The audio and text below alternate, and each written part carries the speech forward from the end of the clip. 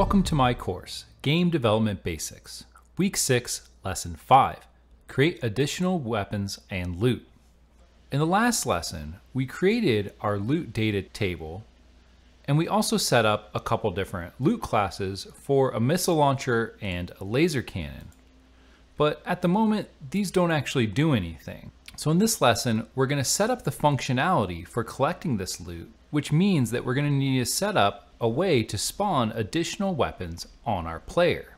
So there's a lot to pack into this lesson, and I even considered making it 2 different lessons, but I wanted the message to be coherent throughout. So the objectives for this lesson are to create a laser cannon class. We'll then create a laser cannon pickup, and we'll set it up so that when the player collects that pickup, it adds an additional weapon to their weapon array. Once that's set up, we're going to create a rocket launcher class, which will be another type of weapon the player can collect, and then we'll get the rocket launcher pickup set up for that. And for this, I've created a few models. Now, none of these are especially good, but they're at least some models that you can use if you don't want to purchase them elsewhere.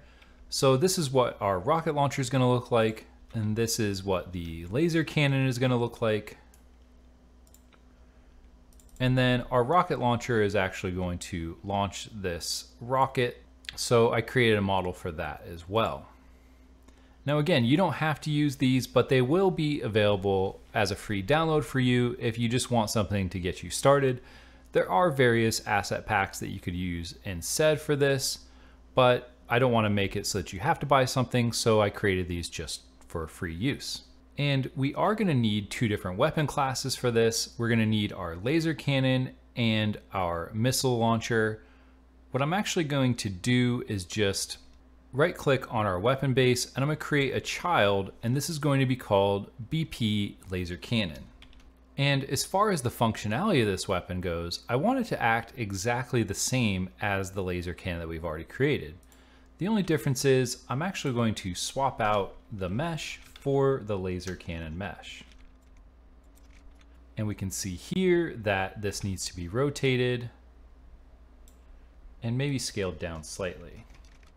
And for the muzzle, I want to make sure that it is in the correct orientation for this weapon, so I'll just move it forward slightly. And I'll just change the material so it's this silvery one that I made for weapons. And now that should be all set up. And here in my loot base, when we overlap with this sphere actor, currently we're getting the player's ship, and then we're just doing a print string. I actually want to delete this. I want to create a new function called collect loot, and I want to drag that here. And collect loot, I want to have an input of player ship. And here we'll just pass this in after we cast to it. And just for clarity, because we have a laser cannon, which is going to be a weapon class, and a laser cannon, which is a loot class, I just want to change this to laser cannon pickup. And for the static mesh, I'll change it to my laser cannon. And we have this collect loot here on our loot base class. For each loot, we want it to do something a little bit different. So I can actually go to my functions here in my laser cannon pickup, and there's a thing that isn't visible until you hover over, and it'll say override. And I can select this and then find collect loot, and you can see that this function comes from target loot base. And if we click that, we can actually create an override of this function. When we pick up this laser cannon, what do we want to happen? We want it to add an additional weapon to the player's weapon array. So for this, we're going to need to set up this functionality first. So let's go back to our player ship. And I'm going to create a new variable. And it's going to be called weapon array. And the variable type for this is going to be weapon base. And this will be a class reference. And I want the player to always start with one weapon. So I'm going to select weapon base, and this will mean that the player starts with one weapon equipped. And in a previous lesson, we created this spawn weapons function, and we're going to add on to this. So let's go ahead and take our weapon array and let's actually make it an array. And I'm going to get my weapon array and set up a for each loop. And what this will do is it will cycle through each weapon in the weapon array, and then we'll go ahead and spawn it. Now currently we only have one weapon in there. So when I hit play, it should spawn the weapon exactly like we expect to. But as we gather loot, we want to add to this weapon array.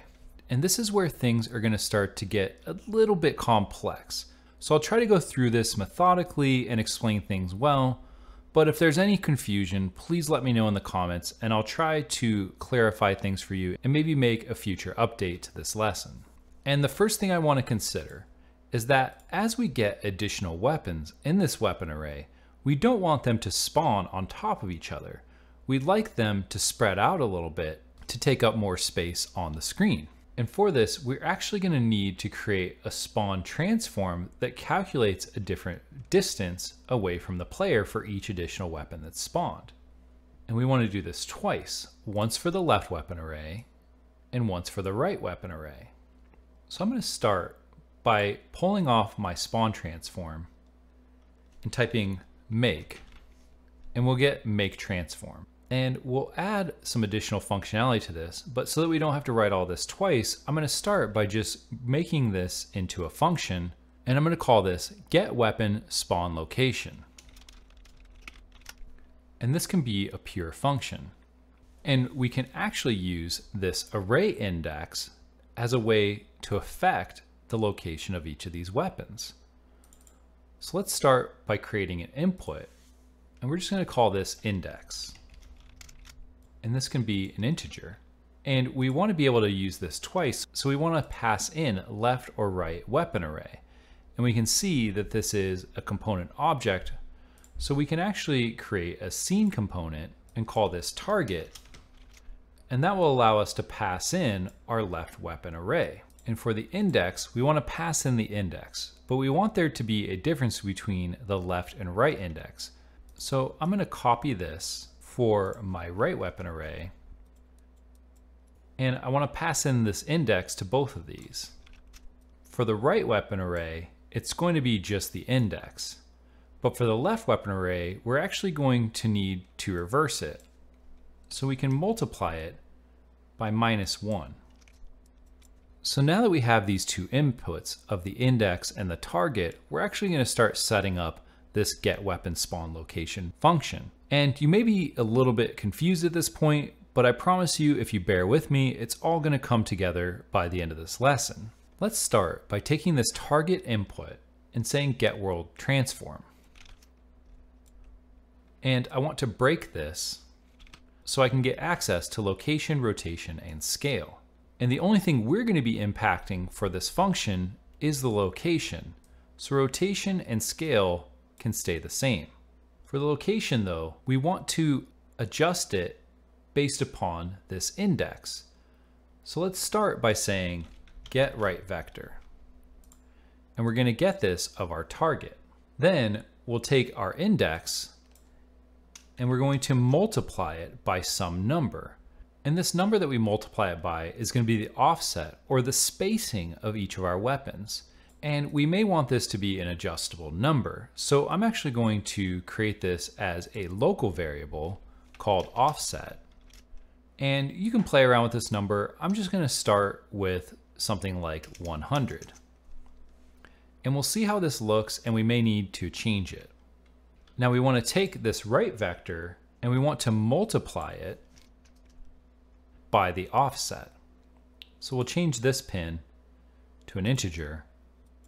And then if we add that value to our current location, we can get a new location that is 100 units to the left or to the right, depending upon the index.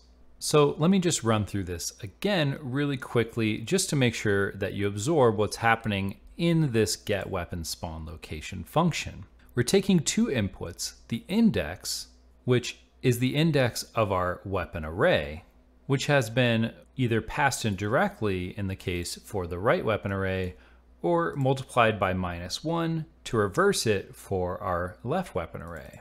We're going to take that index and we're going to multiply it by an offset. And this will give us a distance to the left or to the right of the starting weapon position. One benefit of doing it this way is that for the first weapon in our array, the index is going to be 0. So the input to this function for that first weapon is going to be 0, which means we're going to multiply the offset by 0 and get 0, which means when we multiply our right vector by 0, we'll get 0 again, which means we pass nothing in here. So for our first weapon in our array, the location will be the same location as the left or right weapon array. And we can see that by pressing play and seeing that our weapons are in the same location they've always been. But as we add additional weapons to this array, that offset will be applied. And we're going to call this spawn weapons function every time we pick up a new weapon. But what that means is that there may be weapons that have already been spawned. And that's because we have our active weapons. So what we actually want to do is when we call this spawn weapons function, we'd like to clear our active weapons array and then start over from scratch. So let's start by doing a for each loop here. And we'll take our active weapons and we're going to destroy them.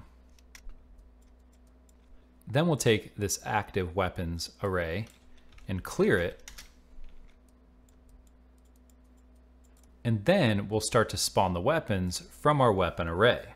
And I'm just going to create one additional function on my player ship, and this is going to be called add weapon to array. And for my weapon array, I want to add a new weapon, and I want to pass this in as an input variable. And we're starting to get close to where this will work. So let's go back to our laser cannon pickup. We're going to need a class of weapon to spawn for this loot. So let's add a new variable, and it's going to be called weapon class.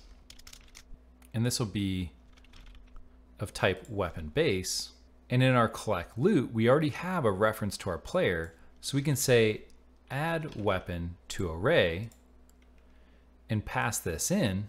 And for this, we'll choose laser cannon. And then again on our player, we'll say spawn weapons. So what this means is when we collect our laser cannon pickup and we call the collect loot function, it's going to add a weapon to our player's weapon array, and then it's going to spawn weapons based upon all the weapons in that array. And we can see that when we collect this, it's going to add new weapons to that weapon array. But it's not working exactly as we want it to yet. So let's fix a couple of these bugs. The first bug is that we were spawning the correct weapon on the left array, but not the right one. And this is because we just need to get a reference to this weapon and pass it into our right array. The next thing I noticed is that when we pick up the weapon, it's not removing it from the level.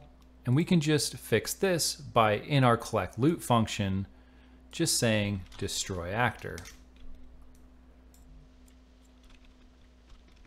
And now we can see it's working as intended. There's one other thing though, and that's in our laser cannon pickup. We want the collision disabled on the laser cannon itself. And now it should be working the way we want it to. There we go. And we can see that we've spawned those additional weapons and they're firing correctly. But we want the weapons to be a little bit more diverse than that. So I'd like to set up an additional weapon type for a rocket launcher. And the rocket launcher I want to work a little bit differently. I want it to fire rockets that can track the enemies instead of just firing lasers in a directly straight line. So here in my weapon base, I want to create a new child of this, and we're going to call this rocket launcher. And I'll start by changing the mesh out with our missile launcher mesh. And for this rocket launcher, we want it to work a little bit differently. First of all, we don't want it to fire as often. So in our class defaults, we can change the fire rate down to something like 1. and that way it only spawns one missile every second. And we also want to change the projectile to spawn a missile, which will act differently than the lasers. So here we can see that we have a projectile class, which is set up currently as BP projectile base. Let's create a new child of this called rocket. And then in our rocket launcher, we could change the projectile class to rocket. And I want my rocket to be a little bit different. So the first thing I'm going to do is add a static mesh, and this is going to be that missile that we had.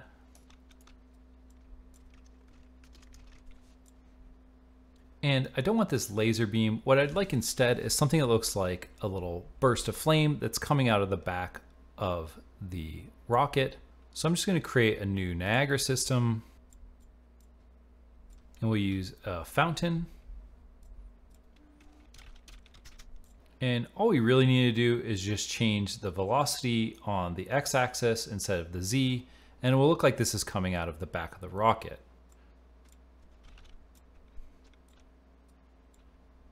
I'm just going to make a few other quick changes. Spawn rate, I'm going to put down to 50. And I want to turn off the gravity so that they just go straight out from the back of the rocket. And one last thing is I just want to change the lifetime of it from 0.5 to 1. And that way they don't stay around as long. And we can also set the color to something like an orangish color that looks a little bit more like rocket fuel being burned. I'm not going to spend too long on this. If you want to spend a little bit longer and make it look better, feel free, but this is just basically what I'm going to do for mine. And now we can see there that our rocket looks like it's just firing out some rocket fuel.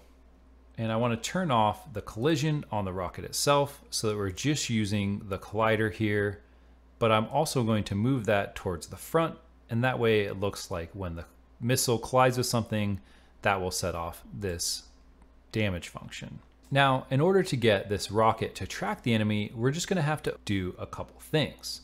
The first thing is, on begin play, after we do the parent begin play, we want to set up the functionality to track down an enemy and move after it. And the first thing I want to do is set up a function to find the closest enemy to the player. So let's create a function called find closest enemy. And I'm actually going to show you a design pattern that can be used in a variety of ways. But basically what it will do is it will cycle through all of the enemies in the level, and it's going to find the closest one. So the first thing I want to do is get all actors of class. And this is going to be our enemy base. And we'll do a for each loop here, so we can cycle through all of the enemies. Now we're going to use a get distance too, and we will use self as the target and other actor will be the enemy.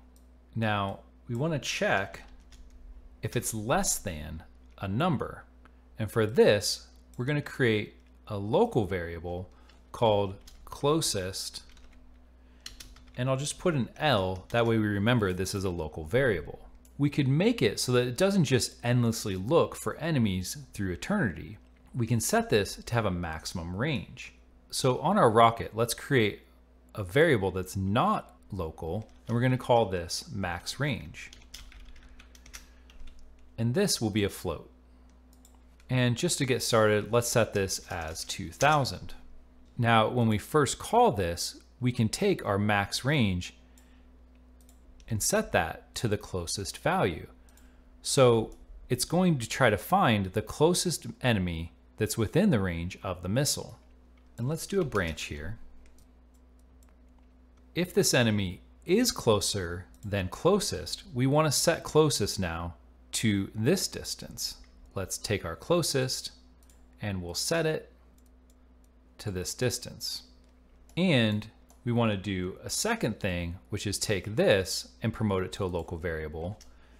And this is going to be called closest enemy. And we'll also put the L, so remember this is the local variable. Now, what's going to happen is this is going to cycle through all of the enemies that are within this max range that we set to 2000.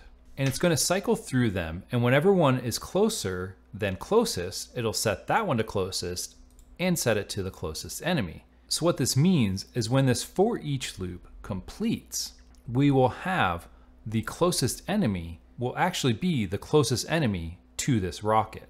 So I want to get this, and I actually want to set this to a new variable that will not be a local variable, and this is going to be called enemy target.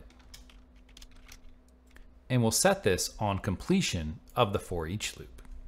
Now let's call find closest enemy on begin play, and then if our enemy target is valid. And this is where we're going to learn about some of the functionality of the projectile movement component. And one awesome thing about it is if we scroll down here, we can see is homing projectile. And for our rocket, we can set it to be a homing projectile. And then you'll see that there's a homing acceleration magnitude, and this is how much will it home in on a target. Let's just select a value for now of 1000.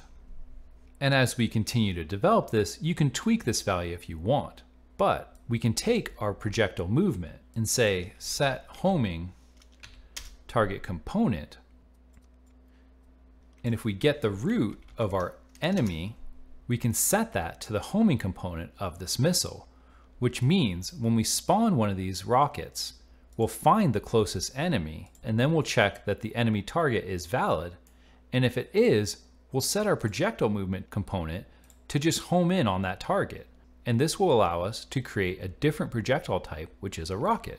So now that we have our rocket launcher set up to spawn rockets, and we have our rocket set up to home in on the targets, the last thing we need to do is just change our rocket launcher pickup to spawn the rocket launcher.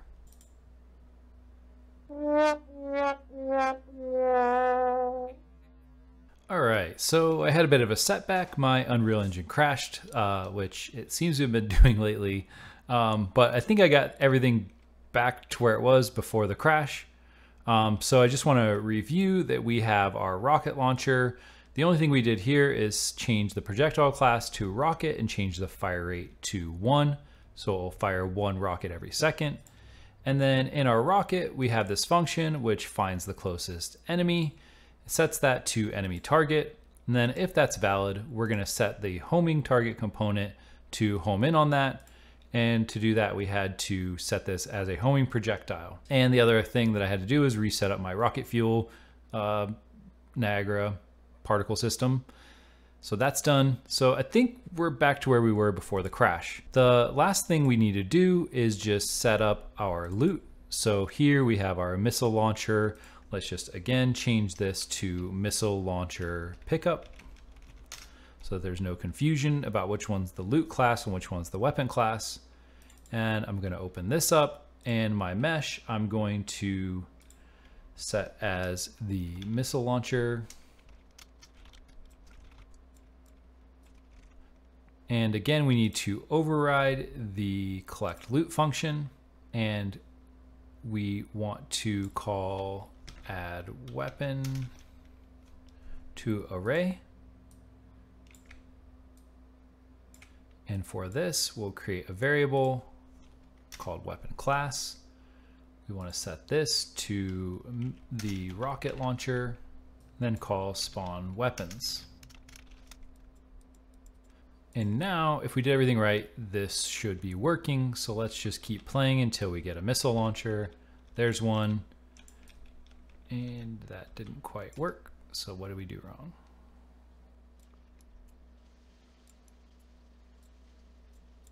Oh, we need to set this to rocket launcher. And now we can see that we have rocket launchers, and they are doing their best to home in on the enemies. And when there is no enemy present, they just keep moving forward into infinity. So that's working. There is one other strange behavior, and that's that the rockets are homing in on the enemies, but they are not really changing their direction. So for this, what we'll actually do is use the tick, and we're going to get our enemy target. We're going to check that it is valid. just to prevent any bugs. And then we will set world rotation of our root component, and then find look at angle or rotation. And then we'll say get actor location, and then get actor location of our enemy target. And now when we fire rockets, they should turn to look like they're actually looking at the enemy that they're going after.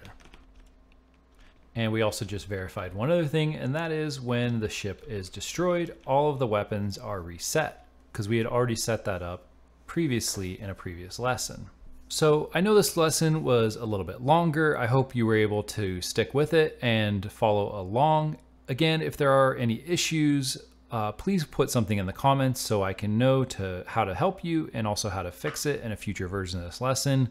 With the crash, the lesson got a little bit all over the place, so I hope it wasn't too confusing. In the next lesson, we will continue to develop this game by creating a new enemy type that is an enemy that is going to drop some bombs. So for that, we'll create our bombs and our bomber enemy type. So thanks for sticking with it through this whole lesson, and I will see you in the next lesson.